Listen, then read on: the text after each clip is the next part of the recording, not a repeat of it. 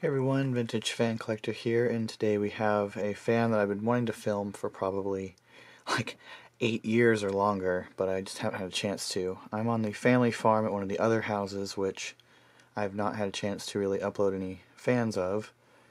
And what you're looking at here is a probably 1986-85 era Emerson Northwind Snugger made by Alaska. It's up here in the upstairs addition of the house, which is why the ceiling is so short. I mean, there's my hand, which I'm not super tall, touching the ceiling. And so the only thing that will work up here is huggers, of course. So I'll go ahead and start it off on low, which I don't know why it's not low, medium, high, because most Alaska products were, but it just isn't.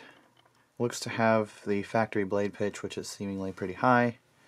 I apologize about the lighting. There's really no better way to light this fan up, to be honest, up here. I don't think... maybe these lamps work. Oh, sure enough they do. The other one. Not like that helps super a lot. Oh, maybe it does. And then, because of my camera angle, you can see that Chance is here with me. There we go. Otherwise known as that Texan collector on the tube. So this was kind of, just seized by not being used, or really rough to, oh, that's not even a good way to describe that. It was basically just cold bearing, your typical cold bearing where it barely moved, but once we let it run for a bit, it's kind of woken up. And it doesn't seem to have any issues now. No bearing noise either. Oops. So, it's pretty neat. The other two fans are Moss Highline huggers, which are in various stages of functionality, and I'll film those in a minute. But for now, we're focusing on this. In the kitchen, there's actually a Northwind 42-inch standard model, just a regular non-hugger fan, so this is the matching fan for that, basically, which I think is pretty neat. So, I don't know what size motor this has, but I assume it's some kind of 153 probably. Doesn't look like it's big enough to house a 188, but it might be like a 153 by 20 millimeter or something, because it's pretty powerful for what it is. I also could be wrong that this is an Emerson, but I am pretty sure it is one of those old Emerson Northwinds, and it's possible, I don't remember if they were low, medium, high or not. Maybe they were high, medium, low to match the other fans that they were making. I don't remember. But it has all the look of an Alaska-made Emerson. That's what I assume it is. But if it's not that, please let me know, because there's no real markings on it, obviously. So, which there never were anyway when on the Northwind. So, I don't know.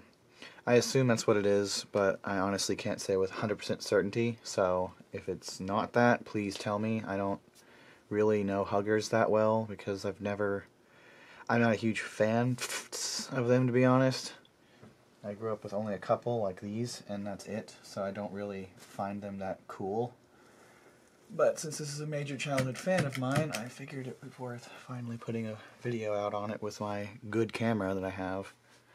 That's the other thing, every time I've been out here since, except for 3 years ago, I haven't had this camera. So yeah, it has a pretty good spin down too. I mean, obviously since the blade pitch is pretty steep, it doesn't spin forever, but it's pretty good. It moves a lot of air actually too for a hugger, so I'm pretty impressed with it.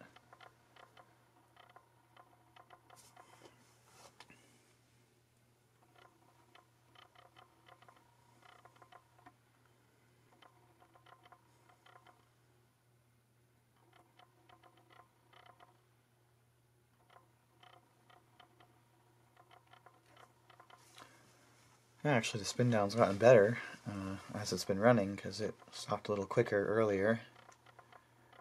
So, I mean, this thing has not been used probably in, I imagine, since the last time I was up here, which was at least 7 to 8 years ago, maybe longer. So, not bad for sitting around doing nothing for all those years.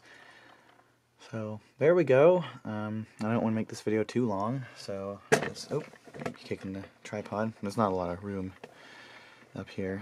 So yeah, that's pretty much it. Thank you for watching, and I hope you enjoyed.